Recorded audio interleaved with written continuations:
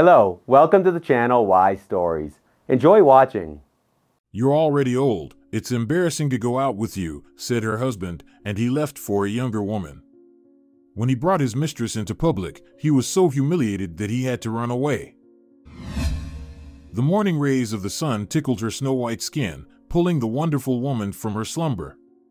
Her golden hair sprawled across the white pillow, and her cold gray eyes opened wide, gazing at the ceiling. Another new day, promising nothing good. Tessa Schweitzer, the most beautiful woman of the elite, was the wife of the well-known oligarch Ilian Schweitzer. Their surname was on the lips of everyone living in this city, in this country. There was not a single resident who did not know the Schweitzers themselves. The business officially registered in the legal sector was, in reality, illegal. But who cares about such details? People admired the wealth, extravagance, and luxury, and no one thought to ask, how did they earn it? Maybe they stole from someone? Maybe they deceived someone? No, such questions were not asked. They simply looked at the status and gasped at the sight of expensive cars and heads held high. Meanwhile, the oligarchs and their wives paid no attention to those beneath them in status. Tessa hadn't been like this when she fell into Ilian's web. Even in her youth, he was someone to be feared and, at the same time, respected.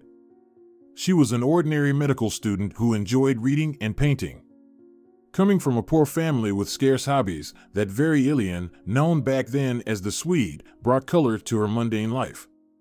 Strolls through the city, cafes that Tessa could never afford, imported cosmetics, and clothes that were a luxury at the time. But 2 years later, she became the wife of a gangster and, in the future, one of the most famous oligarchs in the city. Everything turned out to be far less rosy than it could have been. 10 years after their wedding, Ilian's perfect mask fell away, revealing the man he had so carefully hidden beneath tenderness, affection, and courtship. He became a hard, calculating bastard who used Tessa merely as a trophy wife, a wife viewed as a symbol of her husband's status. But the woman was no fool either.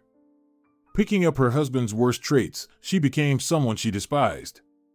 A calculating gaze, elegance befitting society, cold touches, and emptiness in her eyes. With her head held high, she moved forward beside Ilian. At every banquet, charity evening, and celebration, all the men's attention was solely fixed on the Schweitzer, and she knew it. She fed on this, relishing it. "Tessa, breakfast is ready," came Diana's voice from behind the wooden door. "Ilian is already waiting for you." "I'm coming," Tessa replied in a cold tone, rising from the bed. Icy water splashed her snow-white skin, and the woman involuntarily grimaced. After applying a mask to her face, Tessa brushed her teeth, threw on a sheer robe over her nightgown, and left the room.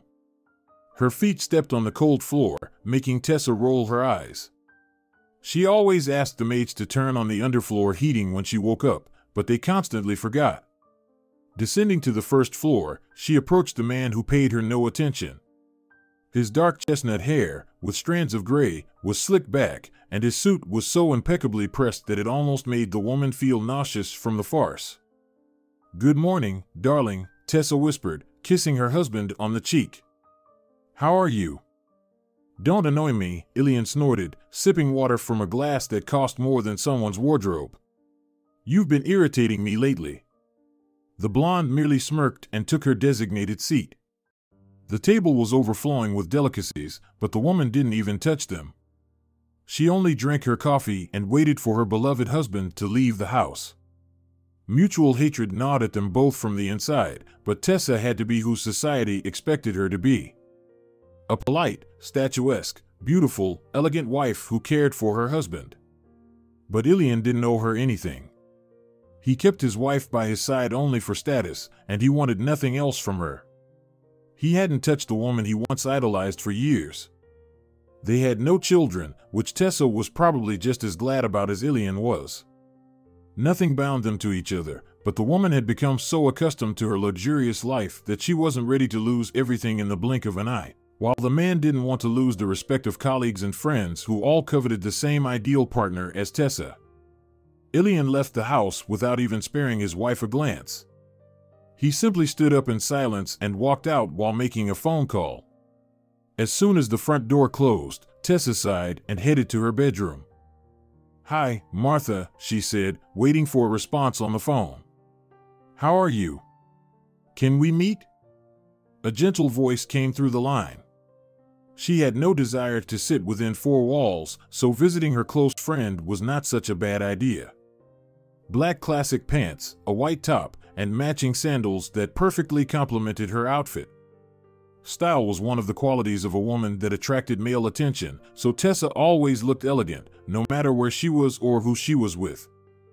Upon leaving the house, she immediately noticed that there were very few cars on the road, nothing like before. Frowning, the woman headed toward her trusted confidant. "Andres, where is everyone?" Tessa asked, looking around the yard. Why did Ilian need all the cars? "He drove them away," the 30-year-old man reported nervously, lowering his head. "Where are we going?" "To Martha's," the blonde replied, settling into the back seat of the new Mercedes. "You'll still tell me where the cars went?" Andres cast a frightened glance at his boss's reflection in the rearview mirror and started the engine. He was the only one among Schweitzer's subordinates who saw his wife not as a trophy but as a living person. They often chatted during free moments and even discussed gossip within the elite. Tessa truly regarded him as a friend, which worked to her advantage. Andres frequently helped her gather information that she deemed important. The entire drive, Tessa remained silent, sensing that Andres was hiding something from her, but she decided not to press him with questions, waiting for him to confess on his own. They arrived at a house not far from the Schweitzers, in the same elite suburban neighborhood. After getting out of the car, the woman told the driver to pick her up in 4 hours and sent the man on his way. "My dear," exclaimed a woman of the same age as Tessa, "were you really able to escape your beloved husband's clutches and visit your friend?" Martha Veris was just another trophy wife, but had far less authority than Tessa. She was beautiful and didn't look her age, but lacked charisma and presence. The woman truly loved her husband, which in this world was equivalent to a voluntary death sentence. One had to stop in their feelings in time to avoid suffering later. "As you can see, I managed to escape," Tessa said, kissing her friend on the cheek. "Let's go have a bottle of Chardonnay from your famous cellar." The women entered the house, chatting about the latest news in the elite circle. Sitting down at a glass table, beneath which lay collectible stamps, Martha opened the white wine and poured it into glasses. "So, you really forgave Gustavo?" Tessa asked, raising her glass from the table. Andres said he lost stocks while he was in Spain with the latest floozy. Martha's eyes darted around, clearly not expecting such information to surface in society. "Martha, you know," Tessa began, "everyone knows everything. Each person thinks their opinion matters, which is why information spreads in elite circles." "I didn't think you would go to Spain with her," the woman said, her hair gleaming with chestnut-black reflections in the sunlight. "He promised not to give such big gifts to his—" "Say it outright, Martha." "Tessa!" Martha exclaimed, jumping up from her seat. "You'd be better off talking about your husband's mistresses." Martha's face immediately changed, realizing she had let something slip. The entire elite knew that Ilian did not betray his queen, and no one ever raised the topic of his escapades. For the Schweitzer family, it was something like a taboo. "What are you talking about?" Tessa asked in surprise, downing her glass of wine. "You know Ilian is faithful. You're the one who's so sure of that." Martha blurted out, unwilling to keep secrets from her friend. "Gustavo asked me not to tell you, but I can't. You're not like me, you won't tolerate what Schweitzer has been doing behind your back for over 2 weeks now." Yes, Tessa knew that love and passion had long been absent between her and her husband, but she was so confident that Ilian would not betray his wife that she paid no attention to his late-night departures. Memories started to swirl in her head of when Schweitzer returned home late at night, drunk, yet so radiant that Tessa thought he was just playing poker for big money again. But apparently, that was not what the woman had hoped for. "Speak, Martha," the blonde hissed through clenched teeth, grabbing the bottle of wine from the table. She was burning with anger. Speak, or I'll make you. You know whose wife I am." Vera immediately became anxious and, mimicking her friend, downed her glass in one gulp. She grimaced at such a large amount of alcohol, then straightened up and took a deep breath. "Only I and Gustavo know about this, maybe Ilian's security," Martha began. "Do you remember that trial your husband had to handle by himself? He said that the client wanted him as a lawyer, not his subordinates." Tessa nodded, recalling her husband's trip to Riga, where an old acquaintance lived. "Gustavo went with him just because he wanted to," Martha continued, constantly rubbing her hands together. The woman was nervous. They came back from there with the three of them, Gustavo, Ilian, and Marilyn. The same defendant, the daughter of the person who asked Ilian to be the lawyer. He put her up in an expensive hotel, paying for it and giving her his black card. A black one, Tessa. Even wives get gold ones, and he gave her a black one. "What are you talking about?"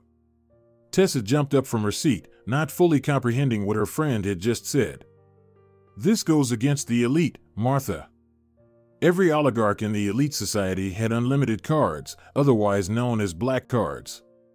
Money from illegal businesses flowed into these cards through the bank of a prominent businessman. Children, wives, and close associates used either gold or silver cards, which had limits set by the head of the family, a rule that had been in place since the inception of the elite. Tessa couldn't understand why her husband had decided to give a card to an unknown girl he brought back from Latvia. "I'm not lying, Tess," Martha began again, already opening a second bottle of wine. "He bought her a house, just not in our neighborhood, but in the one owned by the Laitano Construction Company. Do you understand? It's as if he's hiding her. She's been in our city for 2 weeks, and he's hovering over her like a treasure. I don't know what connects them, but he's being overly protective of her. And since he forbade everyone from telling you, he's clearly sleeping with her. Everyone knows you won't allow yourself to be humiliated, even if you are just a trophy doll. Everyone in the elite is aware of your character. Ilian is deliberately hiding her. I don't know why, but don't judge me, Tessa, when you're in the same mess." Martha sat down next to the stunned Tessa and gently stroked her back. She didn't know how to offer support, so she simply remained silent, giving her friend a chance to digest the information. Tessa stared at the floor with her gray eyes, hardly moving. No. This was not jealousy. Her authority among the elite was undermined, and she was very angry at Ilian. Anger and fury. "I'll make him regret this act," Tessa hissed, immediately pulling her phone from her pants pocket. "Andres, get me a car. We're going to Ilian's office."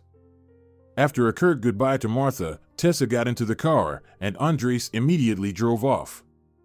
"Are there cars at Marilyn's house?" the woman asked, causing the driver to suddenly brake. He was shocked at how his boss's wife could know such information. "Don't be silent, Andres." There was no choice. The guy nodded briefly and continued driving. He would definitely get in trouble for driving the boss's wife to the office, but he couldn't dispute Tessa's order. It wasn't in his nature. "I'll rip her guts out if I ever meet her," the blonde lamented, looking at the houses flying by outside. "Andres, you traitor. You could have told me." "I couldn't, Tessa," Andres replied, guilt-ridden. "The boss's orders." "I couldn't." Tessa nodded in understanding and rubbed her brow. When they arrived at the 20-story office, the woman took a deep breath. There was no choice but to pour all her anger onto the husband who had brazenly deceived her for 2 weeks. Clacking her heels, she entered the building, and the young receptionist immediately jumped up from her seat. "Tessa, good afternoon," she said, but Tessa didn't even spare her a glance. With her chin held high, she moved toward Ilian's office.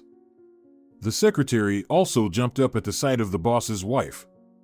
He kept talking about some meeting and that Schweitzer wasn't in place, but Tessa remained silent, striding swiftly into the office. "Good afternoon, businessman," Tessa sneered, throwing her small handbag directly onto the glossy surface of the expensive desk and sitting down across from her husband. 4 men sat around him, staring in shock and lust at the audacious woman who had barged into the boss's office without knocking. Tessa, what are you doing? Ilian hissed through clenched teeth, trying to contain his fury. He couldn't stand it when women interfered in his work or disobeyed his orders.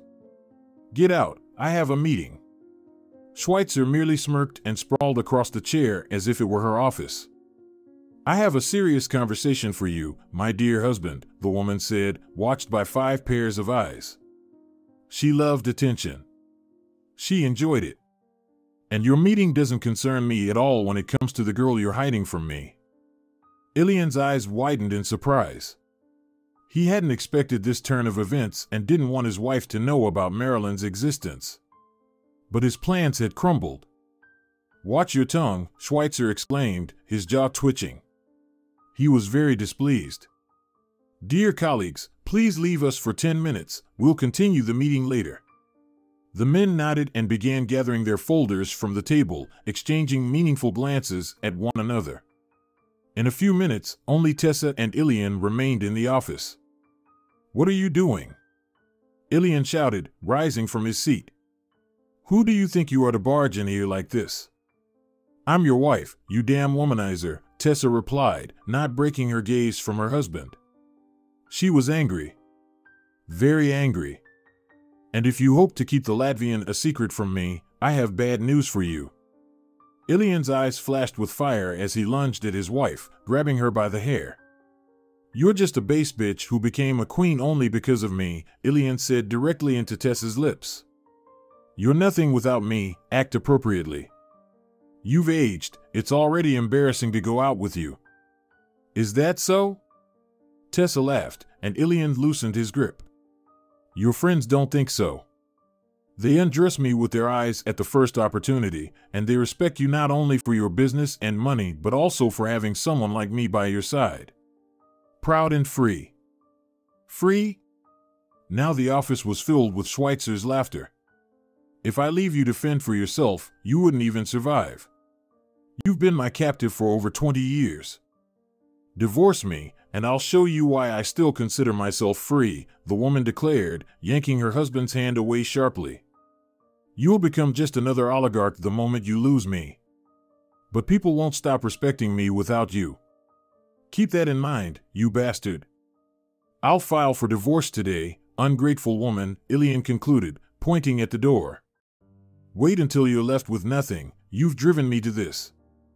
The woman smirked and, grabbing a wooden king figurine from the table, threw it at the glass that separated the secretary's office from the boss's. A loud crash echoed as the shards flew in different directions. The secretary stared in shock through the hole that now adorned the space where the glass used to be, trembling.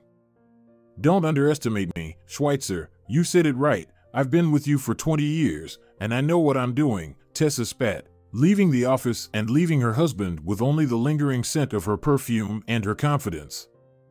Screams erupted behind the woman, but she walked proudly toward the exit. Andres was waiting for her in the foyer and immediately rushed to Tessa, who didn't even notice him. You did something, didn't you? Andres whispered. The security ran upstairs. I showed him not to provoke me, Tessa replied, smiling. We're getting a divorce. I'm too old for him. Andres looked at his boss in shock but couldn't say anything. It wasn't his place. He'll be looking for who leaked the information about Marilyn to you, Andres stated as they drove home. Who told you? The main thing is that it wasn't you, Tessa said, scrolling through her contacts for the right number. He would kill you for that, but Gustavo won't allow it with her. Martha? Andres asked. Not surprising. Once back home, Tessa grabbed a bottle of wine from the kitchen and locked herself in her room. She knew she couldn't win a court case against Ilian on her own. Ilian was one of the most influential lawyers, with his own legal firm, so after the divorce, Tessa would have nothing left but the underwear bought with her husband's money. She needed the help of a more influential lawyer, and fortunately, she had one in mind. More than just an acquaintance. Grabbing the phone from the nightstand, she began scrolling through her contacts, fearing she might have deleted the number she needed. Come on, Nicholas, you called me, Tessa lamented, occasionally drinking wine straight from the bottle. I really need you right now. A smile finally appeared on her face when the screen displayed Nicholas Doros. Pressing the call button, she nervously held the phone to her ear and waited, recalling the long-ago meeting with the one who had loved her. His hand rested on the waist of the young girl who still felt shy about herself and her body. The dress revealed her back and legs, making Tessa constantly shiver. She felt uncomfortable with how many pairs of eyes were staring at her and how proudly her husband presented her to his friends, as if she were a piece of art on display. "You're beautiful, Tessa," the man said, looking straight into her eyes. He was close, but unlike the others, he didn't gawk at her. He steadied her eyes, trying to keep the conversation going. "Thank you," Tessa replied reluctantly with a smile. "I've lost Ilian. I think I'll go." "I want to give you some advice, Tessa," the man continued, removing his hand from the blonde's waist. The girl turned to face him. "You're smart, cunning, and you drive men crazy with your grace and beauty. Use it, or you won't survive in the elite." Tessa raised an eyebrow in question, not understanding what this stranger was talking about. "Don't be the one who submits, be the one who dominates. Don't fall for Schweitzer's love, he's not capable of it by nature. He's being so polite to you now so that you'll become dependent on him. He wants you to become his and fall in love with him to the point of madness. In the elite, falling in love is signing your death warrant. I'll tell you something else, don't let him cheat, it will humiliate you. People around you are devouring you with their eyes, you're too fabulous for someone like Ilian. Be yourself and don't let him break you. Just remember everything I've told you. You're too innocent for the elite." "Am I innocent now, as I was then?" Tessa asked herself as a noise came through the phone. "Nicholas?" the woman asked, pressing the phone tighter to her ear. "Nikki, it's Tessa." "I hear you, sweetheart, I recognized your voice." His silky voice reached Schweitzer, and she breathed a sigh of relief. "How are you?" The blonde's head spun from such a velvety tone, and she wondered why she hadn't chosen Nicholas back then. Why had she stayed with someone who had lost interest in her? "Nikki, I need to meet with you." "Are you still in the capital?" Tessa said, fearing rejection. "I'll fly in from the capital tomorrow just for you," the man replied firmly. "I'm not sure Schweitzer will be happy about our meeting." "I don't care what he's happy or unhappy about," Tessa shot back, recalling Marilyn. "I'll explain everything to you tomorrow. At the Ocean Restaurant by 3 o'clock, I'll be waiting for you. See you, sweetheart." "I'll cancel a couple of appointments for you," Nicholas said before hanging up. Warmth flooded through Tessa's body. She set the phone down on the nightstand and sighed quietly. Ilian still hadn't returned and hadn't caused a scene, which made Tessa even more anxious. Off to see his girlfriend, the woman smirked, sipping her wine. "You've forgotten yourself, Ilian. I took all that crap from you while I was around." The morning was again less than ideal. Pain pierced her head, her temples throbbed, and the blonde quietly cursed herself for the alcohol she had consumed the night before. There was a persistent knocking at the door, but she didn't open it. She didn't want to see anyone, and the only thing tormenting her now was the meeting with Doros. With the one who had once helped her survive in that luxury and the den of snakes. After getting herself together, she finally left her room, catching the shocked stares of the staff. She didn't care at all what they thought of her, nor did she think of them. Coldness was what Tessa had exuded for the last 10 years. Everyone in the elite thought she was only like that in public, while at home she sweetly chatted with her husband, spent evenings with a glass of wine, and watched movies as a family. But that was not the case, and unfortunately, it had only been that way for a couple of years. Now she had set herself a goal, to win the divorce from Ilian and put him in his place. Infidelity is unforgivable. If Tessa had been head over heels in love with Ilian, like Martha was with Gustavo, she might have forgiven him and turned a blind eye to the girl she didn't know. But Tessa was a queen and not ready to forgive so easily. "Andres, to the ocean," the woman said as she got into the car. "And hurry." "Did you talk to the boss?" the driver asked cautiously. "Is everything resolved?" "I don't want to talk about it." I'm still angry with you for your deception, Tessa replied brusquely, staring out the window. She didn't want to discuss her problems with Ilian with anyone. The weather outside was gloomy, as if it were late autumn rather than the beginning of summer, which made the woman feel even sadder. Remembering how her relationship with Schweitzer had begun, Tessa frowned and closed her eyes. She had once thought she had chosen the right path. She managed to save her parents from poverty, if only for a short time. They had died a year after Ilian and Tessa's wedding. She had earned respect in the elite, not only for her beauty and grace, but also for her intelligence and cunning. She had lived as she had once dreamed. But all of that was nothing compared to what she truly thought about: a happy family, children, love, and growing old together. It hadn't worked out. It didn't happen. She had connected herself with the wrong person. "We've arrived, Tessa," Andres announced, opening the door for her. "Did you wait long?" "Don't wait. I'll take a taxi home," Tessa concluded, and the guy would have liked to protest, but didn't. It wasn't in his nature. "See you, Andres." Entering one of the city's lavish restaurants, the woman looked around, fixed her hair, and headed to the reserved table.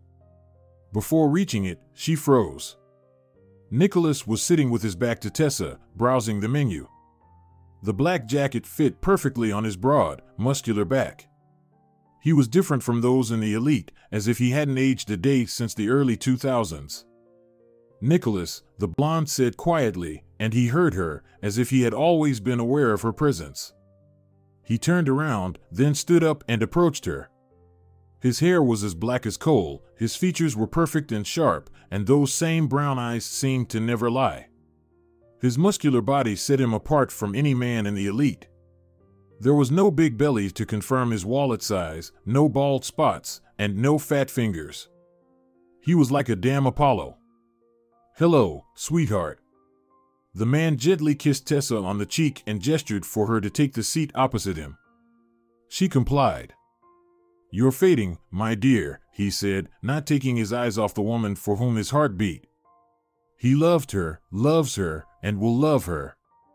Nothing would change that. "What happened?" "Speak, you can trust me."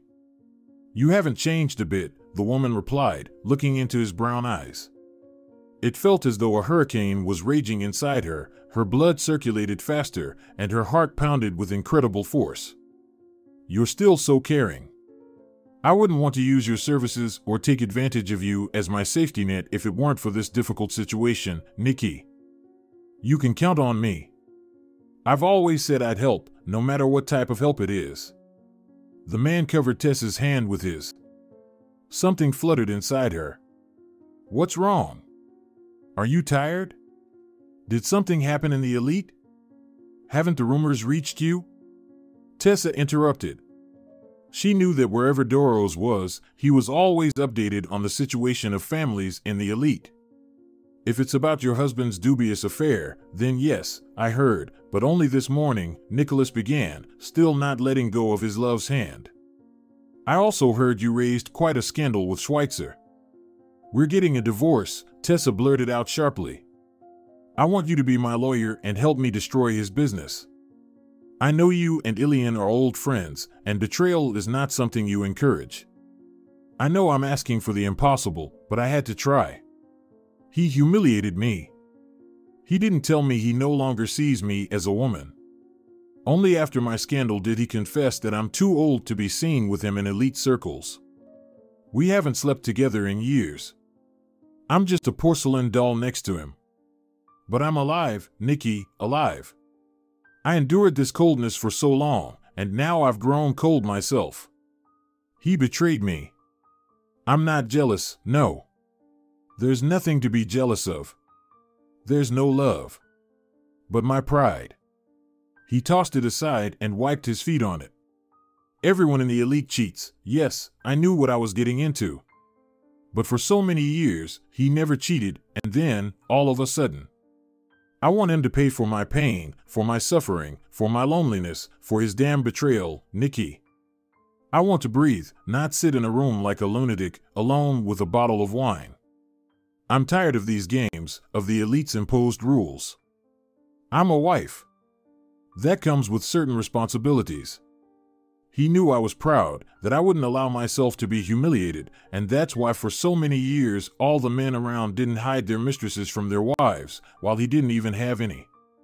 I was the only one for so many years. I was the only one. The man silently stood up and wrapped his large, warm hands around the woman's shoulders. It was as if he was absorbing all of Tessa's anguish, breaking his heart over and over again. I'm glad you came to me, sweetheart, Nicholas said, pulling the woman close to him. You did the right thing by not letting his betrayal go so easily, even when your feelings have cooled. Remember, I told you not to forgive him, and you listened. You're doing everything right, sweetheart. Absolutely right. Your pride is more important than his desire for young women.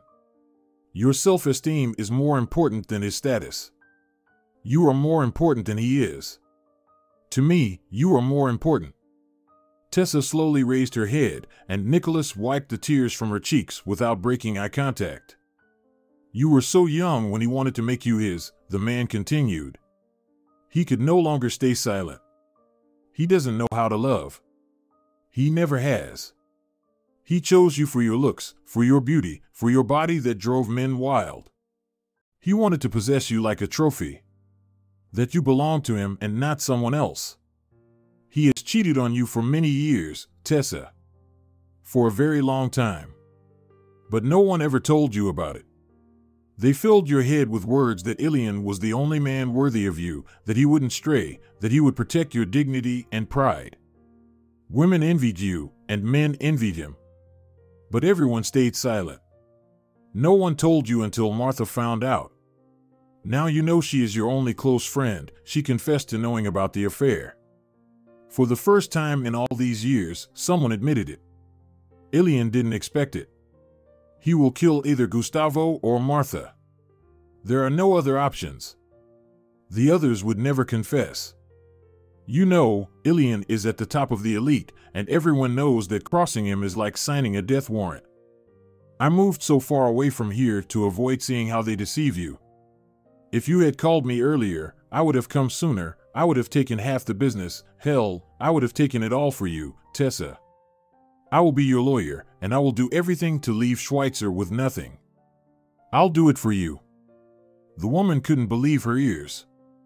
She had been humiliated by her own husband for so many years, but she was only now realizing it.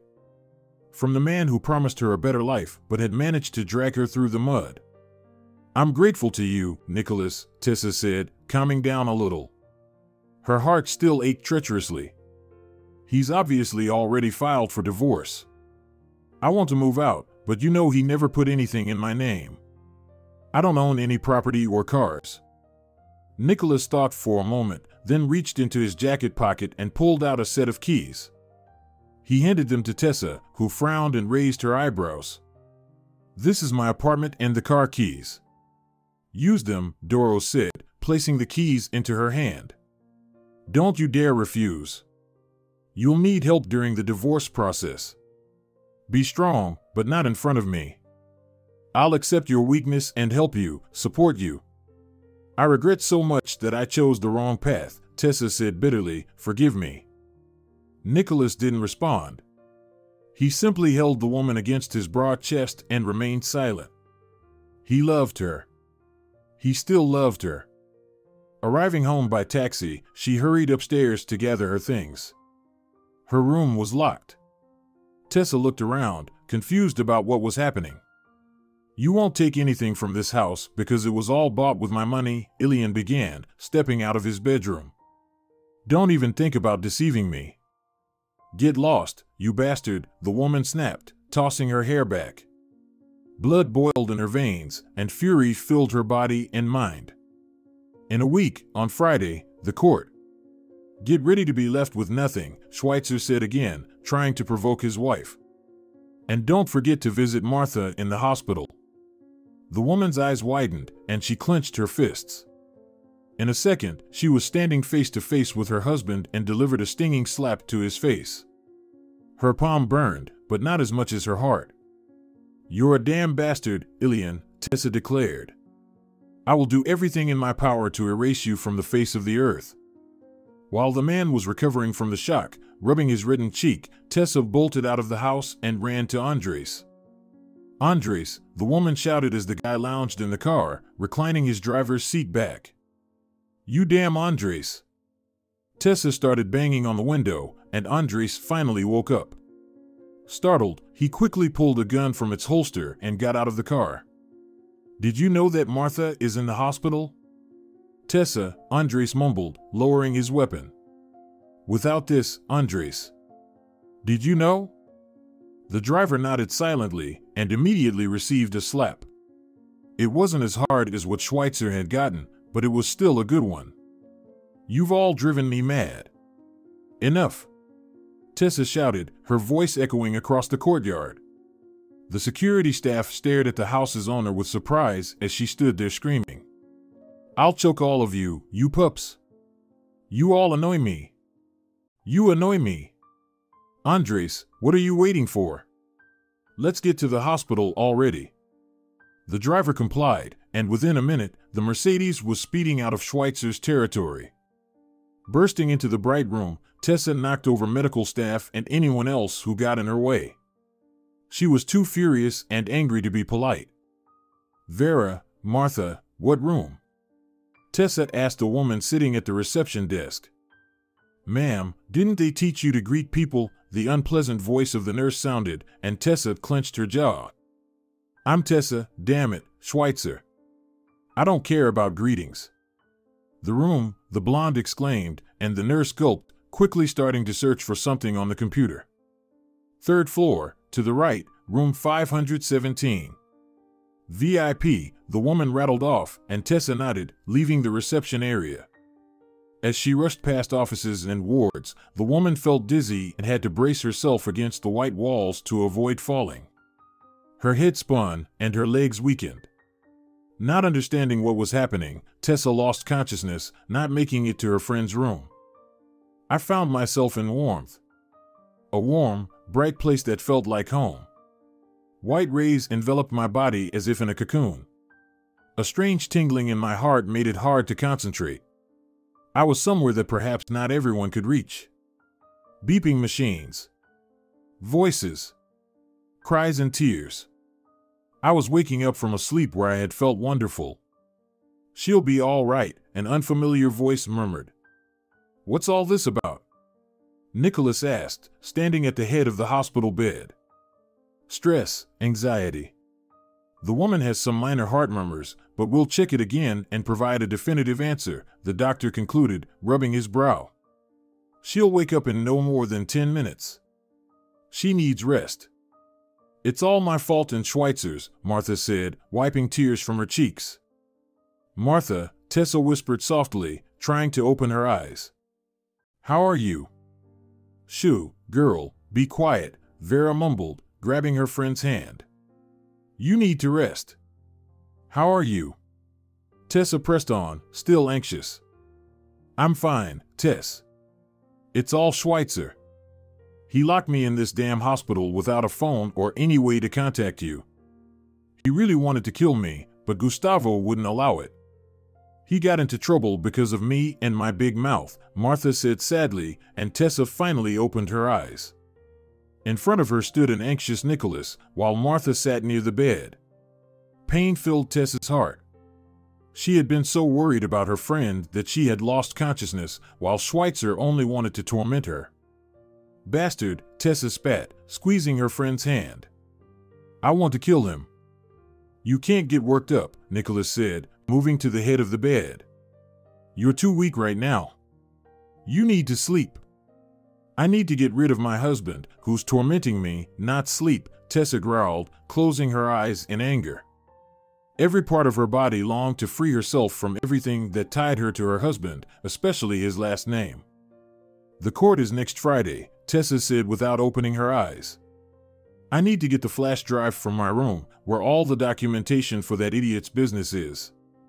Nicholas frowned and began pacing back and forth. Compromising material? Martha asked, not leaving Tessa's side. Aren't you afraid? I have nothing left to be afraid of, darling. And it's better for you to pretend I'm not here. Though the Swede will find out. Don't worry, I won't drag you into this anymore, Tessa concluded. I will make him regret everything he's done. Nicholas slowly led his friend into the apartment he had personally allocated for her. Dark hardwood floors, panoramic windows, and a living room combined with a kitchen. The air was filled with the scent of vanilla, which Tessa loved. It's so cozy here, the woman said with a smile as she walked deeper into the apartment. The man didn't respond, merely shrugged. He enjoyed seeing Tessa smile and revel in the moment. They sat down on a dark leather sofa. Tessa gasped as she sat on the cold surface, but quickly composed herself. The company and the setting for the evening seemed more than perfect to her. It was already getting dark outside, the living room was softly lit, and Nicholas decided to seize the opportunity and pulled out a hidden bottle of 10-year-old whiskey. I won't offer you any, you can't have it, Nicholas said, pouring only one glass. I can have anything, Tessa laughed, walking over to the bar counter located in the middle of the kitchen. I take it there's no wine? Doros nodded positively. Tessa grimaced. She snatched the glass from the man's hands and drained it, satisfied as she closed her eyes. Warmth spread throughout her body, and her limbs relaxed. The friends sat and chatted, enjoying the atmosphere, forgetting what was happening beyond those walls. Does Schweitzer know you're in town? Tessa asked sharply, examining the sharp features of her companion's face. No, otherwise he wouldn't have let you roam free so calmly, Nicholas replied, finishing his drink in one go. Tessa swallowed nervously. She hoped Ilian wasn't aware of Doros's obvious feelings for her. But I thought Ilian didn't know about your, Tessa hesitated, unsure how to express herself. Thoughts in her head were tangled. My feelings for you? Nicholas said calmly, then burst into laughter.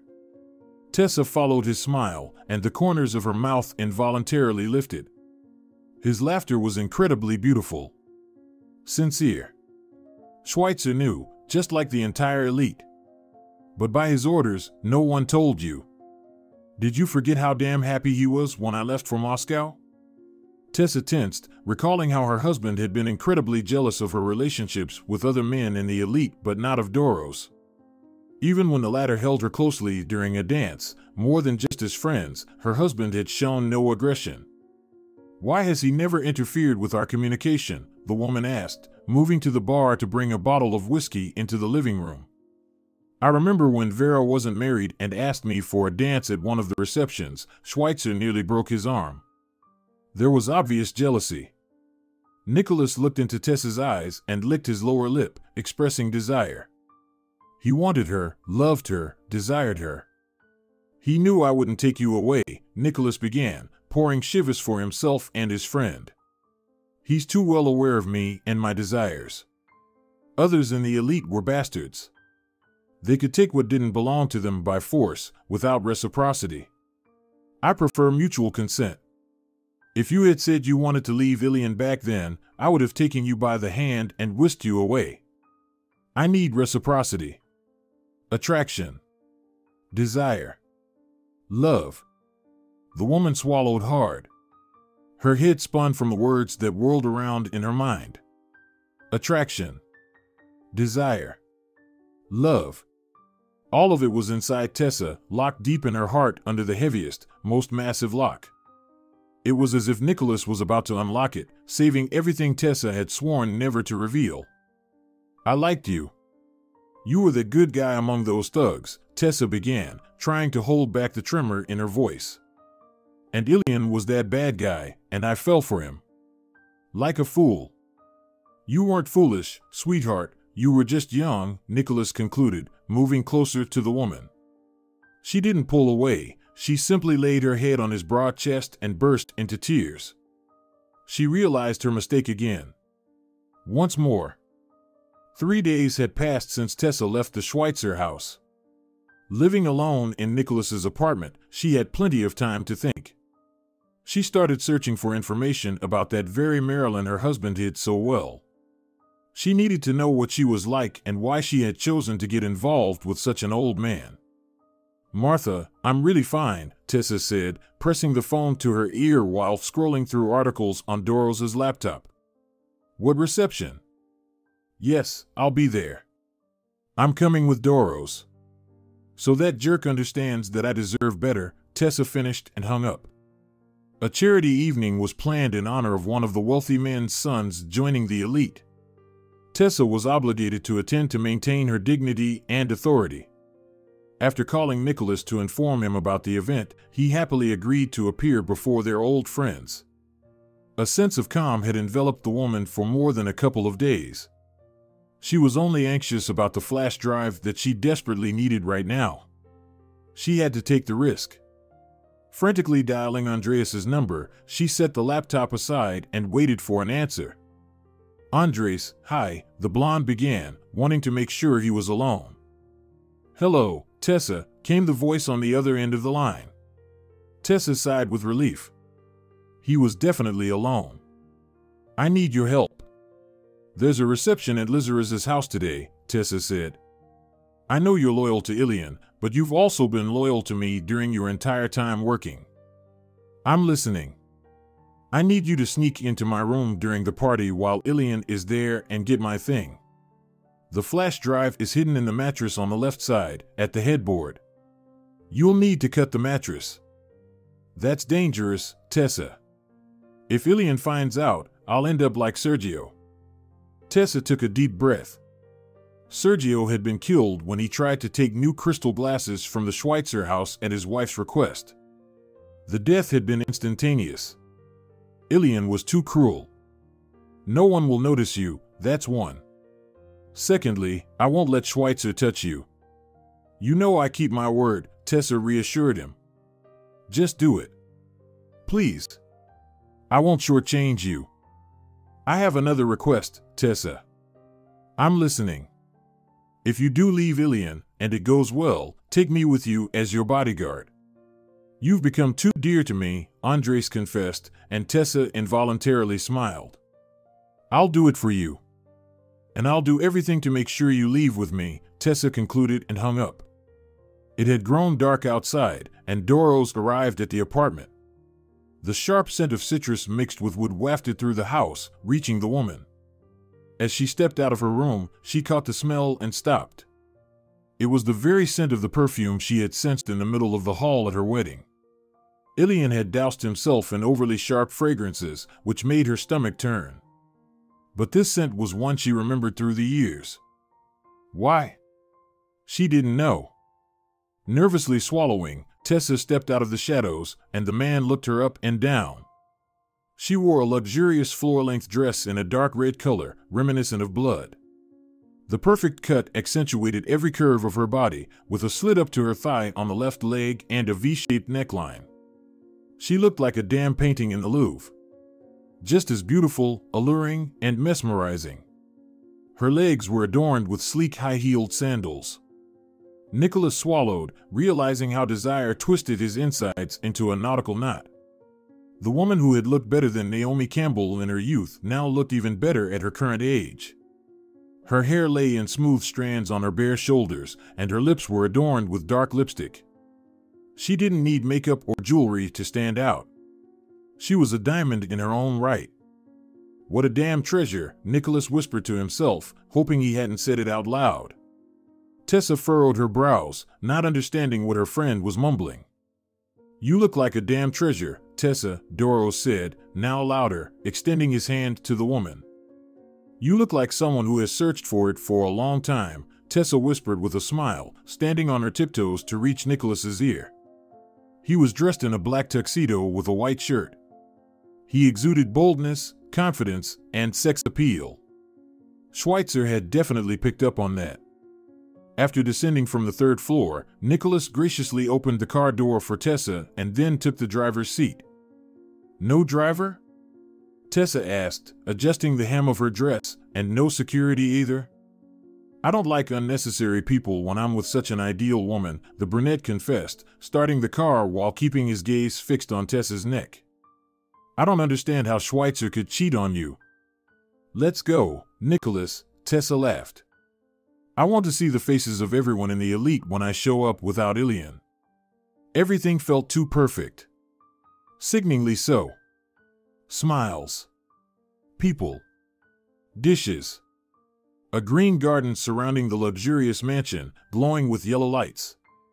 Gates surrounded by dozens of men in black suits, each hiding at least 2 guns in their holsters. Women adorned with jewelry worth more than the apartments of some residents of the country. Men whose thick fingers held their wives' waists so possessively that it was nauseating. Too pretentious, too much farce. Ilian stood with his back to the gates, chatting with his close friend Gustavo. Ordinary discussions about business and evenings spent away from their wives. Martha, dressed in a black midi dress, walked across the lawn in her new Louboutins, which her husband had bought for her after another affair. Hypocrisy. She approached Vera and wrapped her arms around his neck, showing everyone that he was hers. But no one cared. All eyes were directed elsewhere. A girl, who could easily be a daughter to many present, walked down the gravel path toward Schweitzer and Vera's table. Long legs, black hair, empty eyes, and a young body clad in a silk green slip. "Good evening," she stammered, coming close to Ilian. His face turned red with anger. He clearly hadn't expected her. "Marilyn, what the hell are you doing here?" Schweitzer growled, trying to hide his irritation. He was failing miserably.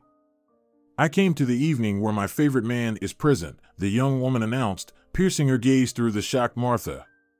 "If you wanted to say that mistresses don't show up here, let me tell you that your wife also didn't come alone." Schweitzer's eyes immediately scanned the hall, hoping to see the one his Latvian girlfriend was referring to. "You shouldn't have shown up here without my permission," Ilian hissed, and Gustavo, who was sitting nearby, burst out laughing. "I see, Schweitzer, you're a fan of women with character," Vera said. "Shut up," Ilian growled, grabbing his unwanted companion by the forearm. "Get back inside the house right now. You don't belong here." "Not yet." "Are you sure?" Marilyn purred, directing her gaze at the gates. Tessa, arm in arm with Doros, entered the garden, beaming. Her eyes sparkled, and her skin glowed, as if she had risen from the ashes. "What the hell is Doros doing here?" Ilian almost shouted, while Martha smiled victoriously at that moment. She had been waiting for this show.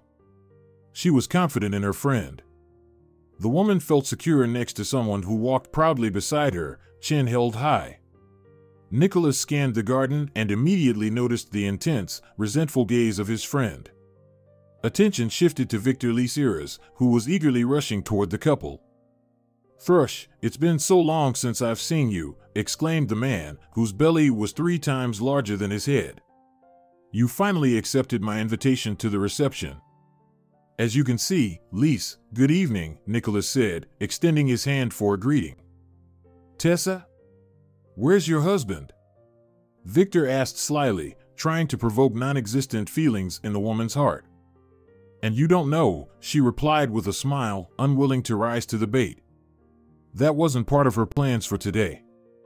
"Well, I heard you're getting a divorce." "What a pity.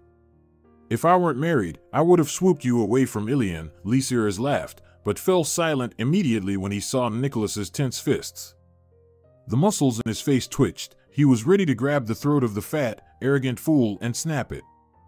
"I'm not a carrier pigeon to be intercepted, Victor." "Have a good evening," Tessa said proudly, moving forward and dragging the furious Doros behind her. "Don't pay attention," Tessa whispered, calming her companion. "Those rats aren't worth your irritation." Nicholas smiled and followed the woman. All the guests stared at that very ideal woman of the elite, who was now not with her husband, but with a stunning man whom not everyone recognized. His distinguishing feature was that he seemed not to have aged. He was too handsome and fit compared to the others present.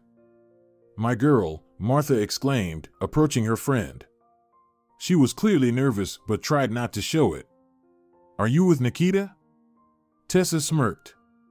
Martha knew her friend would come with Doros, but she couldn't let that show. Tessa hugged her friend and kissed her on both cheeks. Nicholas, in a gentlemanly manner, kissed the back of Vera's hand and gifted her his dazzling white smile. Ilian is ready to blow a fuse. Guys, his girlfriend came here without his invitation, and you're here together, Martha whispered, trying not to draw attention. I feel like it's going to be a fun night. Is the famed Latvian really here? The blonde asked with a smirk, still holding onto the man's elbow. Shall we go over, Nikita? He merely nodded in approval, and now the trio was heading toward the table, which crackled with the aggression around it. Dear friend, Nicholas exclaimed, raising his arms for a hug as he looked into Ilian's eyes, which burned with anger. Aren't you going to hug me? You damn bastard, Ilian growled, and lunged at his friend with his fists.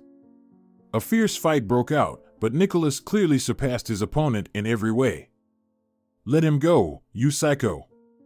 Tessa shouted, held back by Martha. A crowd gathered around the two men, watching it all as if it were a show. Break them up. No one dared to intervene in such situations, and Tessa couldn't bear to see a small drop of blood trickle from Nicholas's lip. Her heart tightened. Why? Nicholas had taken down his longtime friend with one punch and was now on his feet, wiping the blood from his face. Is this how you greet friends? Doro smirked, adjusting the collar of his shirt. Tessa immediately rushed to her friend, pulling tissues from her bag and dabbing at the torn lip on Nicholas's face. You came with my wife. Mine. Ilian shouted as he stood up from the ground. The suit that cost a couple of $1,000s was stained green in places, mixed with black. He was boiling with rage, his face smeared with blood, and a button had popped off his shirt. How dare you? We're in the process of getting a divorce, you damn psycho. Tessa interjected, shielding Nicholas with her back. I came with someone I consider worthy. So I'm not worthy? Ilian sneered, glancing at the crowd. Everyone here carries out my orders, hoping that I'll pull their asses out of jail if needed. I'm, damn it, the king here. You've forgotten, my friend, that a king without a queen is equivalent to a pawn, Nicholas spoke up, and the crowd chuckled. They were afraid of Schweitzer, but evidently not as much as he thought. Don't you dare talk about worthiness. Bringing a mistress into the elite without being divorced from your wife is low, my friend. Whispers spread among the couples, and everyone began looking around, searching for that very mistress. She was nowhere to be found. It was as if she had vanished into thin air. You said you would never take her from me, Ilian began, ignoring those around him. You swore. I haven't broken my oath, Doros replied, while next to him, proudly lifting her chin, stood the very queen. She is not my wife or my woman. She is my companion for this evening. But that's just a matter of time. She left you. You are no longer together. My oath was that I wouldn't take her from your grasp, which you loosened many years ago. You don't love her. So don't talk to me about oaths. And now I want to say something, Tessa said, surveying the guests. My ex-man cheated on me. I'm not one of you, and I can't forgive such a transgression for a handbag or expensive shoes. I choose myself and my dignity over money. I'm divorcing Schweitzer for this reason, and Tessa didn't get to finish as Ilian interrupted her. I'm the one divorcing you. You're too old for the elite. Oh really? The woman smirked, noticing how Nicholas tensed next to her. Every man in this garden is willing to do anything to take your place beside me. They don't agree with my age. Be a man, admit that you're pathetic. Tessa nodded to everyone present, and Nicholas, taking her hand in his, began leading her toward the gates. Proudly, firmly, like a man. You are nobody and nothing without me. Ilian shouted after his old friend and wife. He couldn't come to terms with such shame. He wanted to destroy them both. Clenching his fists, he angrily strode toward the mansion to compose himself. He opened the first bathroom that crossed his path and roared with anger. Marilyn, damn it, not here, he yelled, lifting the limp body from the cold tiles. Tessa's phone rang just as she and Nicholas got into the car. Are you okay? The woman asked, pulling her mobile from her bag. Nicholas nodded briefly and started the engine. Andres, I'm listening, Tessa replied, and Doros raised his eyebrows, looking at his companion. Jealousy flared up in his heart, but he held it back. "Where should I take you, Tessa?" Andres said cheerfully. Tessa sighed with relief. "I heard you made quite a stir with your gentleman at Lizaraz's." "You heard correctly, my dear," Schweitzer replied. "I'll send you the address. Come by tomorrow. But no tales, just us. At your service, Tessa." Signing off, Andres murmured and hung up. "If you're wondering who my dear Andres is, I'll tell you," the woman laughed, looking at Nicholas's swollen lip. "He's my driver. Too loyal." "It doesn't matter," Nicholas mumbled, and a second later, he pressed his bloodied lips against Tessa's. She was taken aback and momentarily froze before Nicholas's tongue slipped into her mouth. The kiss was sensual, filled with longing, desire, and love. "I've waited 21 years, Tessa." "Don't judge me," Doros said, pulling away from the woman to catch his breath. "I've dreamed." Once again, a commanding, pleasant, tender kiss. The woman had no intention of pushing the man away. On the contrary, she was savoring the moment. Finally, she felt truly loved, desired, even at her age. She wanted to hit pause on her entire life so this could last forever. Butterflies fluttered in her stomach, sparks flashed before her eyes as she closed them, her hands turned to jelly as she ran them through his silky dark hair, and her legs felt weak as Doros's hands explored the curves of her waist.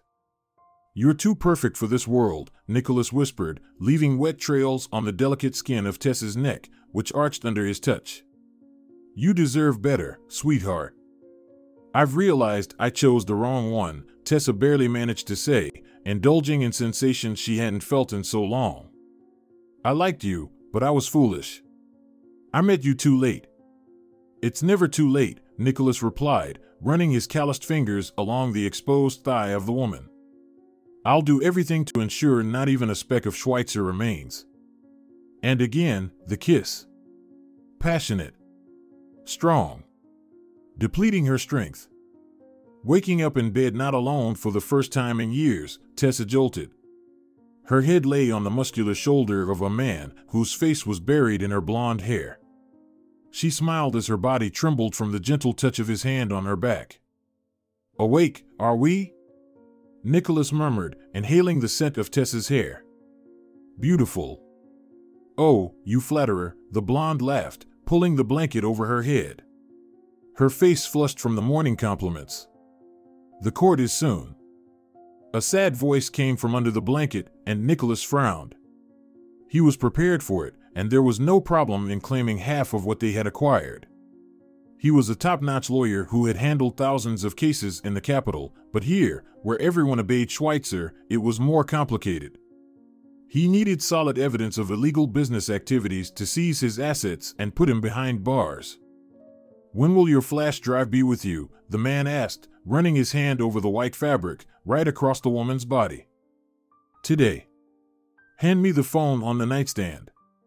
"Andres will bring it." "Can he be trusted?" "Absolutely. He wants to be my bodyguard after I claim most of Schweitzer's assets." "What a persistent guy. Does he happen to have feelings for you, like I do?" Nicholas asked, and Tessa jumped out from under the blanket. A smile beamed on her face. "He's 10 years younger than me, dear," the woman replied. "I don't think I'm his type." Nicholas nodded approvingly and kissed his beloved on the forehead. Throwing off the cover, he slipped into a white robe and headed to the kitchen, leaving the woman alone with her thoughts. She felt so happy that the smile never left her face. The phone rang right in her hands. "Andres?" Tessa asked, hearing the guy's heavy breathing on the other end. "Is everything okay?" "It seems we have a problem," Andres mumbled. "I'll be at your place in about 40 minutes, and I urgently need a hideout." Tessa jumped up from the bed in fear and stared at the screen just as Andres had already ended the call. "Nicholas," the woman shouted, "it looks like they caught Andres." Tessa paced back and forth, waiting for Andres. She was scared for him. She knew what Ilian did to traitors, so her heart raced wildly, and her hands trembled. There was an insistent ringing at the door. Nicholas retrieved a gun from the kitchen drawer, approached the door, and carefully opened it. There stood Andres, safe and sound, breathing heavily. Without a second thought, the blonde rushed to him with open arms. First, she served him tea, then seated him in the living room, sitting across from Doros. "And now, Andres, let's take it step by step," Nicholas began, and Andres sighed heavily. "I did everything you asked," the guy said, pulling a small flash drive from his pocket and handing it to Tessa. "But that silly maid, Diana, saw me when I was leaving your bedroom. I paid her to keep quiet. 30,000, I hope she won't spill. After I called you, Ilian returned half an hour later with some young girl in his arms. I thought she had fallen asleep or maybe had too much champagne at the reception. I didn't pay much attention. Then I was surprised to see her looking so pale. I decided to follow him. Ilian laid her down on the couch in the living room where the panoramic windows are. He started shaking her, but she showed no emotion. He began rummaging through her bag, found some container, and poured a few pills into her mouth. She woke up, started coughing, then was thrashing around as if she didn't realize what was happening. I've seen that before when my mom took strong sedatives before she passed away. The guy lowered his head and frowned. Marilyn? Tessa asked Nicholas, as if voicing her suspicions. Doros nodded. She started hitting Schweitzer, and he was holding her close, Andres continued. Then, from the other side of the living room, Diana opened a window, and I went over there to hear what they were saying. Go on, Andres, Tessa urged, retrieving a bottle of whiskey from the bar. She saw how difficult it was for Andres as soon as he remembered his mother. He had become a complete orphan at just 19. After burying his father and mother, his sister and her husband had also died from drugs. He still missed them, and that was okay. Anyway, she was telling him that she couldn't live without them, Andres said, downing a glass of whiskey that Tessa had brought him. She said she would do anything just so he wouldn't send her back to Latvia. He told her he would give her as much as she needed. Without what can she not live? Nicholas asked, leaning his elbows on his thighs. Pills, Tessa declared, knowing how hard it was for Andres to talk about this. That's why she's with him. He supplies her with money so she can buy that poison. Without further ado, Nicholas pulled out his laptop and began entering some unknown database to Tessa. Do you know the last name? Doros asked. Andres nodded and named it. Marilyn Jansen, daughter of a well-known restaurateur, Alexei Jansen. She was tried for possession and trafficking of narcotic substances in significant quantities, Doros began. He quickly copied the name and pasted it into a standard browser search. The first 2 search results were news articles, and the next 2 were regular sites. A well-known owner of the Italian restaurant chain Ciao Bella caught his daughter using pills that have a strong impact on the mind. A few days later, an operational group discovered 15 kilograms of narcotic substances in the room of the 23-year-old girl, Nicholas concluded. Most likely, this Alexei cut off his daughter's money so she would stop buying that crap, and Ilian happily helped her do so, Tessa said. He's a fool, he knows the elite's rules. No drugs. And we'll bring him down in front of all his buddies and subordinates, Nicholas assured, smiling triumphantly. He knows the laws of the elite and won't be able to go against them. Exile? Andres asked cautiously. Tessa and Nicholas nodded.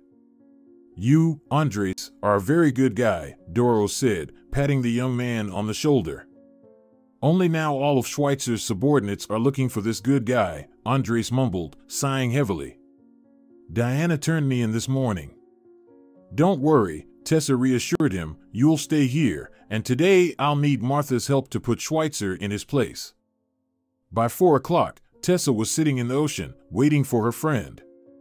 Martha was slightly upset with Tessa for her remarks at the reception, but realized that the words had been true. After greeting each other, the women began discussing the previous evening, which hadn't gone very well. Martha was once again talking about Vera's infidelities, while Tessa chose not to share her nighttime adventures in bed with Doros. She felt that now was not the right time. You seem tense, Tess, Martha said, sipping her wine. The waiter brought hot dishes and quickly disappeared from view. Did Schweitzer block your cards? I'm using Nicholas's card, Schweitzer replied, lowering her eyes guiltily. Wow. It sounds like you have a romance brewing, Martha exclaimed, smiling broadly. She always seemed so frivolous and naive, yet at the same time vulnerable and resilient. She had been married to Vera for only 9 years, but had integrated into the elite quite well, especially by becoming Tessa's best friend, which solidified her place in the circle. By the way, I forgot to ask, how's Marilyn?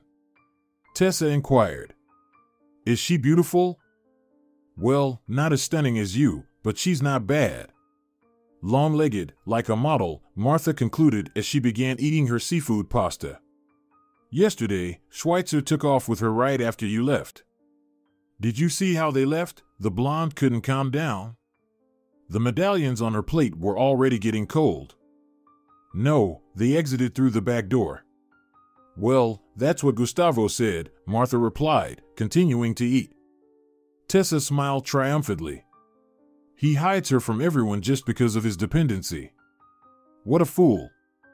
Martha, dear, don't you have any news for me? Tessa asked again, observing her friend. She had already salted her pasta 4 times, and her breasts had noticeably increased in size. Tessa couldn't understand what was wrong with the brunette. Well, not really, Vera said uncertainly, reaching for the salt shaker again and frowning. Is your cycle okay? Tessa inquired. Are you healthy? Well, there's a slight delay, a couple of days, the woman hesitated. Well, a week. Wait for me, okay? The brunette nodded, looking at her friend with a puzzled expression. Grabbing her bag, Tessa rushed to the pharmacy around the corner from the restaurant. After buying the most expensive pregnancy test, she headed back. Okay, Martha, go to the bathroom, Tessa said, placing a small box in her friend's hand. Hurry up, dear. Realizing what was expected of her, the brunette instantly jumped up and ran to the restroom. Tessa couldn't sit still while waiting. She even indulged in the cold dish and finished off the bottle of white wine. She was so anxious that it felt as if she could be the one who was pregnant. After 10 minutes, a pale Martha returned to the table, holding the very box. Her eyes were wide open, and her palms were slick with sweat. Tessa furrowed her brow and leaned over the table to hear the result. Well? Martha, what's wrong? Tessa quietly asked, taking her friend's hand in hers. I'm pregnant, Tess, Martha said, her voice distant, as if she didn't quite understand. Images of the past flashed in Tessa's mind. To hell with it all, Martha shouted, throwing a vase that stood in the corner of the room against the wall. He's going to leave me. Tessa didn't know what to say to support her friend and just hugged her, preventing her from destroying more things in the house. The girl's body trembled as if an electric current were passing through her. I'm infertile, Tess, do you understand? Gustavo will leave me. I'm not good enough. Martha screamed again, bursting into tears right into her friend's shoulder. Tessa fell into a stupor, realizing the whole situation. At a loss for words, she sat beside Martha on the couch and took the test from the box lying on the table. 2 lines. Pregnant. Let's go, Tessa said, immediately calling the waiter. The check, please. In a minute, the blonde had already paid the bill and was pulling her friend by the hand out of the restaurant. Where to? Martha asked, still in shock. To the hospital. To Jorge, Tessa replied, and began hailing a taxi. You're not kidding, are you? Martha whispered, disbelieving, as she stepped out from behind the screen.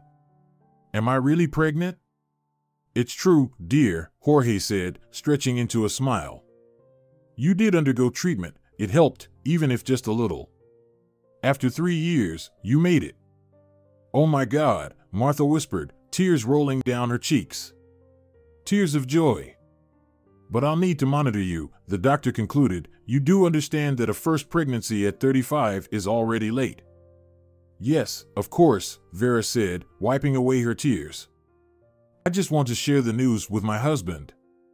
Tessa sat near the doctor's desk, beaming with a smile. She was so happy for her friend that she was almost ready to cry along with her.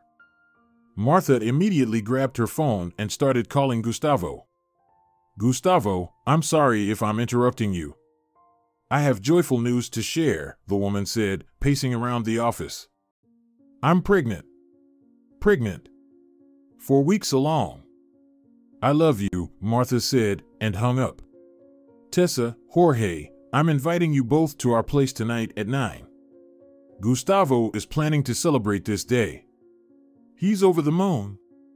At home, Tessa prepared the most delicious lasagna for Andres to have dinner while she and Nicholas went to celebrate Martha's pregnancy. They both understood they would encounter Schweitzer again, but there was no choice. Martha was Tessa's best friend, and she had to be there, and given her relationship with Nicholas, he had to go with her. Andres, the lasagna is on the table, and the drinks are in the bar. Make yourself at home, Nicholas said as he exited the bedroom. Behind him, Tessa walked in one of the elegant dresses that Doros had bought. Thank you for taking him into your home, the woman whispered, kissing the brunette on the cheek. He's a very good, loyal guy to you, Nicholas concluded, hugging Tessa and inhaling the scent of her blonde hair. It was as if he was getting his fix when he touched his beloved. If anyone asks about Andres, say you don't know him. Don't give yourself away. My people have already prepared the documentation for the court. Tessa nodded, and after saying goodbye to Andres, they locked the apartment and headed to the parking lot. Let's stop somewhere if the jewelry stores are open. We'll buy a gift for Martha. Once the trial is over, I'll pay you back for everything you've spent during this time, Tessa said, applying lipstick in the car mirror. The muscles in the man's arms tensed on the steering wheel, and he frowned. Don't ever say that again, Doros began. I can provide for my woman. I will never reproach you for it not being your money. I'm not him. Tessa looked at the man apologetically and immediately wrapped her arms around his forearm, then pressed her lips to his. As for the gift, there's a bag from Cartier in the back. As soon as you called, I asked for it, and they brought it to me, Nicholas said, breaking into a smile after the woman's gentle kiss. Wow! Tessa exclaimed, pulling a velvet box with a ring from the bag. Did you buy her a ring? A chain and a ring for you, and a bracelet for Martha. For me? My woman deserves the best, but for now, just Cartier. You're crazy, Tessa concluded, kissing the man as passionately as she could. Arriving at the Veras house in the elite neighborhood, Tessa and Nicholas immediately called Martha to let her know they had arrived. A couple of minutes later, they were let through the gates, and at the door of the huge house stood a happy brunette, hugging her husband. Congratulations, Martha and Gustavo, Nicholas said, handing the bag to the woman. She jumped joyfully and hugged her friends. Hello, Draws, long time no see, Gustavo winked at the old acquaintance and extended his hand for a handshake. Hello, Vera, Nicholas replied. Inside the house, most of the families had already gathered, but not everyone was there. The Veras had good relationships with everyone, but they didn't want to throw a big celebration. Sitting down in their places, Tessa started chatting with Martha while Nicholas exchanged pleasantries with old friends and colleagues. Soft music played in the background, the sound of clinking glasses and whispers of guests could be heard from afar. Suddenly, Martha broke away from the conversation with her friend and directed her gaze at the door. Schweitzer entered, holding onto the arm of a young girl with large dark bags under her eyes. From a distance, she looked perfectly normal, but up close, it was clear she was unwell. Vera, congratulations on the inheritance, Schweitzer exclaimed, shaking his friend's hand. His companion remained silent. By the way, at your celebration, I want to make a small announcement so that everyone knows. Vera nodded and led the guests to the table. As soon as everyone was seated, Gustavo tapped his knife against his whiskey glass and drew the attention of the attendees. So, dear guests, we have gathered today for a very special and joyful occasion. Gustavo began. As you know, due to my work, I lost my first wife Elena and my son Miguel in an accident 13 years ago. I still love them with all my heart and soul, and I will never stop remembering them. But after years, I met her, a beautiful, intelligent, and devoted woman who melted my heart. And now, after 9 years of a happy, memory-filled marriage, my wonderful wife Martha has told me that she will soon gift me a child. I am incredibly happy about this event and want to celebrate this joyful day with my loved ones. Please congratulate me, I will soon be a father. The sound of clinking glasses and applause erupted, and then Gustavo, without hesitation, gave Martha a passionate, grateful kiss. She squealed joyfully as he whispered something in her ear. In light of this gift to me, I am giving my wife 25% of the shares in my company. Gustavo exclaimed, and a buzz arose in the mansion again. And now, I want to give the floor to my close friend to share an important announcement with everyone present. Schweitzer, the floor is yours. Tessa swallowed nervously when she heard the painfully familiar nickname. Nicholas squeezed the woman's hand under the table, silently assuring her that he was there. Casually rising from the table, he took his young companion's hand, and she stood up behind him. Her face and gaze showed no emotion. She looked like a dressed-up doll that had been brought to the party. As you all know, in the coming days, I will be divorcing my wife, Tasia. Ilian pointed to the woman sitting far from him and smirked. Nicholas clenched his jaw. But I am committed to my choice until she proves otherwise. Tessa has lost her charm, and I have found it. Young, beautiful, loving me not for money and power, but for my soul and tenderness. Laughter echoed through the hall, but Tessa only smiled, knowing the truth of this love. Therefore, I want to introduce you to my new companion in life, Marilyn, Ilian said, and all attention shifted to the long-legged brunette. Not sharing, shouted some rude man, and Schweitzer shot him a nasty grin. Don't you want to share with your friends the story of your meeting? Nicholas interjected, causing Tessa to raise her eyebrows in surprise. I'm sure everyone would love to hear how you brought a drug addict into the elite and are presenting her as your life partner. Schweitzer? Vera shouted, jumping up from the head of the table. What's he talking about? You said she was only charged with trafficking. The eyes of the attendees widened. They clearly did not know these details, but Tessa and Nicholas were informed. She does look like she's high, Lizaras said, darting between Schweitzer's and Vera's gazes. Drost, I give you my word in my house, since Schweitzer can't explain himself, Vera said, causing Ilian's face to turn as red as a tomato. If you're aware of the news, then you know of a businessman, Jansons, a Latvian, Drost concluded, rising from the table. This is his daughter, who has been on pills for a long time. And your beloved king supplies them to her. Even now, as Liza put it, she's high. We all know the laws of the elite. Drugs are forbidden, the punishment is exile. Do you want to exile me? Schweitzer shouted, jumping up from his seat. I created this elite. Don't forget yourself, friend, Nicholas continued. You know very well that my father created it. You were the only one in the know, and now you decide to go for deception?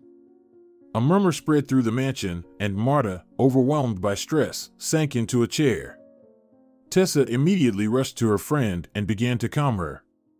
The elite was started by Fadi, Luna, Liza's wife, told me, Marta whispered. That's right, Fadi, Tessa replied, not taking her eyes off Nicholas, as a puzzle clicked into place in her mind. Fadi was named Roman, his last name is unknown. But Nicholas's father was also named Roman. What? Marta muttered, as the argument at the table escalated further. Fadi is your father? Vera interrupted, looking at his friends in confusion. Exactly, Nicholas concluded. And if you want a real exile, I'll bring my father here. Is he alive? The murmur spread throughout the floor. Seriously? Schweitzer, you'd better leave my table, Gustavo growled. You are no longer a welcome guest in my house. Burning with anger and hatred, Ilian grabbed his young girlfriend by the hand and stormed out of the mansion, his heels sparkling. After Schweitzer left the Veris house, the men went outside, discussing the resurrection of Fadi himself and the situation with Schweitzer. Tessa led Marta to a room, grabbing a jug of juice for her friend and a glass of wine for herself. "What the hell just happened?" Marta asked, lying on the bed. "So, the creator of the elite is Drozd's father, but he kept it a secret?" "It seems so," Tessa replied, unsure of her answer. "Fadi is alive, and Schweitzer brought a dependent into the elite, hiding it from everyone?" Tessa nodded. "What on earth is going on?" Marta exclaimed, placing her palm on her forehead. "This is news. Honestly, I didn't expect Nicholas to reveal everything about Marilyn today," Tessa admitted, sipping her wine. "So you knew?" "Exactly." "Well, you're a chicken, girlfriend," the brunette huffed, pouring juice into a glass. "You could have warned me, I wouldn't have stressed out so much." "Sorry," Nicholas asked to keep quiet until he figures out the dirt on Schwetz. "And what? Did you find anything?" "Yes. All the illegal stuff I had stored on the flash drive, Doro sent it where it needed to go. He won't stand a chance in court." "You're very brave," Tessa, Veris said, stroking her flat stomach. "And very vengeful." The women burst into laughter, and there was a knock at the door. Martha allowed the person in, and Luna, Lisa's wife, slipped into the room. "Martha, just don't panic," the woman said, her face not promising anything good. "Gustavo, Nicholas, Victor, and Sergio are there. In short, the ambulance is already on the way." "What?" Tessa and Martha exclaimed together. "Shilling," Luna replied. Martha swallowed hard, and a second later, her eyes rolled back, her legs buckled, and she lost consciousness. "Damn it!" Tessa cried out indignantly, catching her friend. Everything was getting too dangerous. In the hospital, there was a woman's desperate scream. As soon as Martha came to, she went crazy. She cried, fought, struggled with the guards to see her wounded husband. On a bench near the intensive care unit sat Luna and Tessa, burning a hole in the wall with their intense gazes. Only Martha and Anna screamed so loudly that the glass around threatened to shatter. As soon as they injected Veris with a sedative, the hospital became a tone quieter. "I just found him," Tessa whispered to herself. Andres burst into the corridor, looking around. "Tessa," the guy shouted, "are you okay?" "How did you get out of the apartment?" the woman asked, not taking her eyes off the wall. "We locked you in. The guards told me. I was worried about you. I kicked down the door." "I'll put everything back, I swear," Andres babbled, squatting next to the woman. "You weren't hurt?" "Nicholas has 3 gunshot wounds," Tessa whispered. "1 in the shoulder, 2 in the stomach. He'll pull through, trust me." "After all, he's Fadi's son," Andres said confidently. "You knew he was his father?" "I overheard a conversation with Ilian once." Partisan, Schweitzer smirked, throwing her head back and gazing at the ceiling. "I hope you're right, and he pulls through. He's too good to die." Just then, someone walked into the corridor, someone many hadn't seen in over 15 years. The man himself, Fadi. The one who used to instill fear and terror in everyone who knew or saw him. A man with a cane moved confidently, followed by 3 huge thugs whose fists were 3 times larger than the head of one of the present. "Who is Tessa?" A gruff voice echoed through the bright corridor, and the woman immediately jumped to her feet. "My son said you know who did this," Fadi said as he approached the distraught blonde. "Schwetz," Tessa replied confidently, "it was that damn Schwetz." The man smirked and immediately whispered something to the people behind him. In a second, they were already heading out to take action. Fadi gently took Tessa by the forearm and pulled her along. They ended up in some empty room. "My name is Roman," the man began, "and I am Nicholas's father." "I'm Tessa, the future ex-wife of Schwetz," the woman concluded, constantly fidgeting with her dress with her nervously sweaty fingers. "I know all about you, girl. And I know how my son has suffered for you all these years," Roman said. "Don't be frightened by what I'm going to tell you. My son gave me certain instructions. After his possible death, I must take you to the capital and give you everything that belongs to Nicholas. It's his wish. Tessa turned pale and clutched the couch she was sitting on. Her throat went dry, and a noise filled her ears. She didn't want to hear anything related to Nicholas's death. Her head spun, and she swayed back sharply. She couldn't bear the thought that, having found true love, she would lose it because of Ilian. Girl, he isn't dead yet, but if it happens, you'll come with me, Roman continued, and Tessa couldn't hold back any longer. Tears streamed down her face, soaking her dress. She began to scream, releasing the emotions that had built up over the last 2 hours of the operation. He won't die, she shouted fiercely when she had no strength left for tears. Roman nodded approvingly. Hang in there, girl. He's strong, Fadi assured the woman and left the room. 3 hours after Fadi's arrival, the doctors finally came out of the operating rooms, and 2 of them removed their caps. This could only mean one thing. Who is the wife of Lysis? The doctor asked, holding his cap. Luna turned pale and slowly got up from the bench. I'm sorry. Gunshot wound to the heart. Luna immediately fainted, and Tessa trembled even more. She was afraid. Afraid of losing the one she had just found. Wife of Garcia? Another doctor asked. Anna stood up, wiping tears from her face. Your husband is in a coma. His condition is serious, a ruptured lung, and fractures of 2 ribs from the fall. Now Tessa was shaking even harder. Either Nicholas had died, or Marta's husband, who carried his child in her womb. Pain pierced every part of her body when Nicholas's name was mentioned. Tessa, on unsteady legs, approached the doctor and didn't even notice his cap.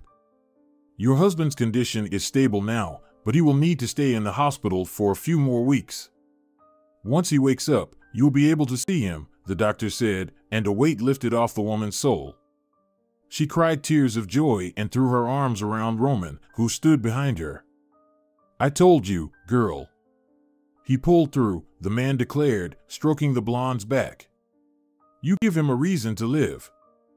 Unfortunately, Veris Gustavo didn't survive. 3 bullets tore through his stomach, and 1 grazed the valve of his heart, another surgeon concluded, and Tessa swallowed hard. Marta wouldn't survive this. Another anguished scream pierced the air. Marta clawed at her friend's skin on her forearms, gripping them during her hysteria. The tears seemed unending. She screamed so loudly that she tore her vocal cords. Even while gasping, she continued to wail until they injected her with a sedative again.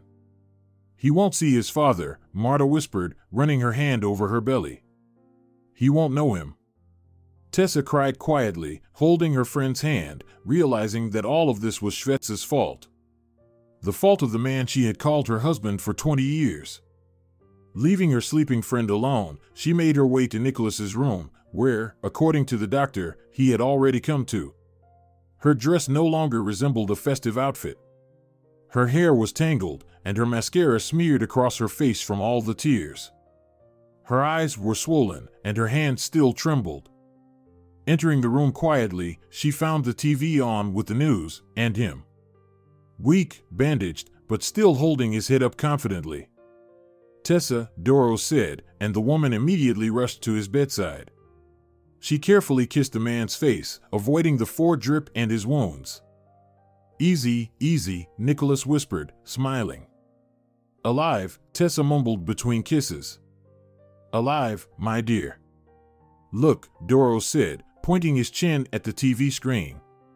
Tessa immediately turned up the volume on the remote lying on the nightstand and focused her gaze on the television.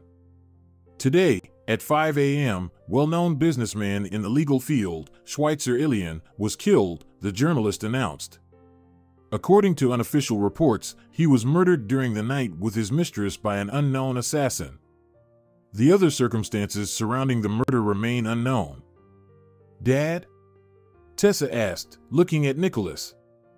Exactly, the man smirked and leaned in to kiss his beloved.